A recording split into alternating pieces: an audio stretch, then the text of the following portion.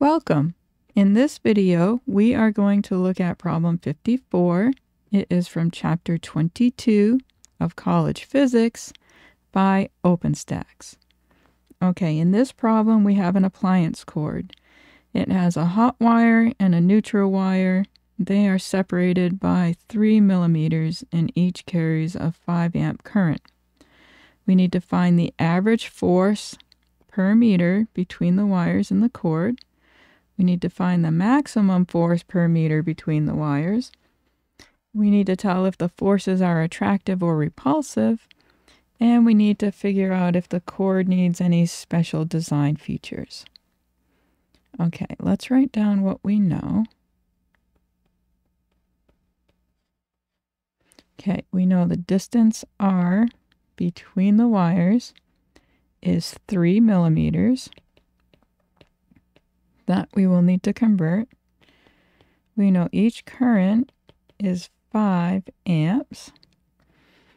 Okay, and we need to find the force per length in part A, and then we need to find the maximum force per length in part B.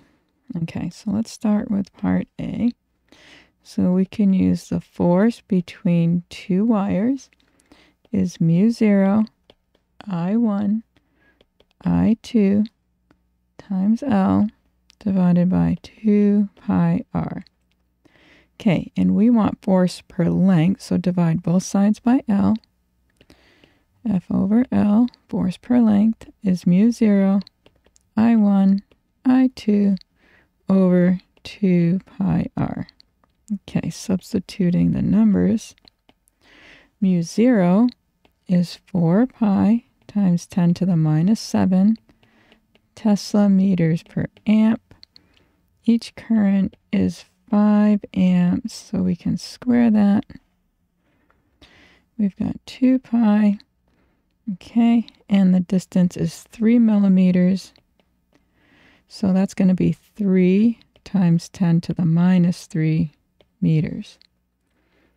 Okay, this gives a force per length of 1.67 times 10 to the minus 3 newtons per meter. Okay, part B, the maximum force. Okay, so what's going on is one wire is making a magnetic field at the other wire, and the current and magnetic field are making a force on that wire. Okay, so we have, say, current 1 here. Let's draw current 2 here. The whole distance between is R. So if we go halfway, then we've got a 1/2 R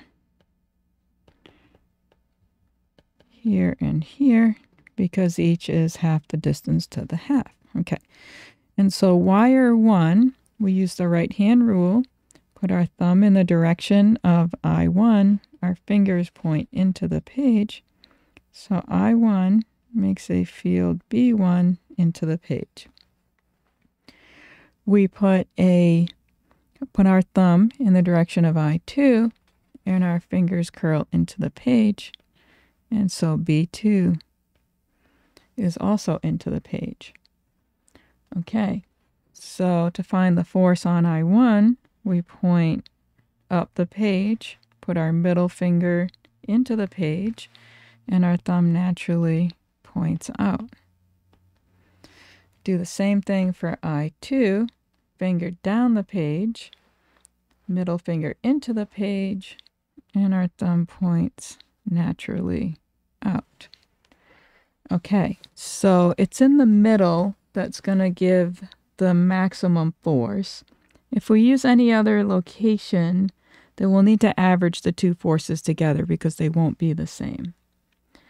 Okay, and so we can use the force per length is the mu 0 I1 I2 over 2 pi, and now it's R over 2.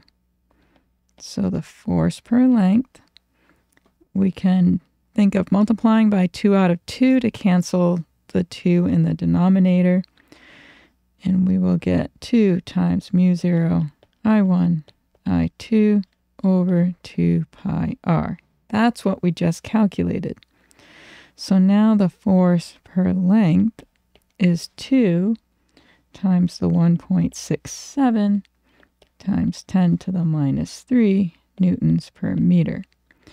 And this is our maximum. So we can say the force per length is going to be 3.33 times 10 to the minus 3 newtons per meter. And so we'll just make a note, this is the maximum. Maximum force we can get. Okay. So let's get another page in case we need it. Part C, we needed to tell if the forces are attractive or repulsive. And we found they are repulsive. And so the forces are repulsive. And that is because the currents are anti-parallel or in opposite directions. So forces are repulsive because currents are opposite. Opposite is the same as anti-parallel. Okay. Now the forces are quite small, and so for part D, we need to know if there's any special considerations needed. And we can say that since, let's see, the forces are small, and then there will be insulation around the wire, right? You don't have cords with just bare wires hanging out. And so that insulation around the wire is going to keep the wires in place. So the forces are small, and the insulation around the wire will keep the wires in place. So no special considerations needed. So we can say we'll keep the wires in place. So no special consideration needed. Okay, that's going to do it for that problem. I hope you found that helpful and informative. Thank you for watching, and I will see you in the next one.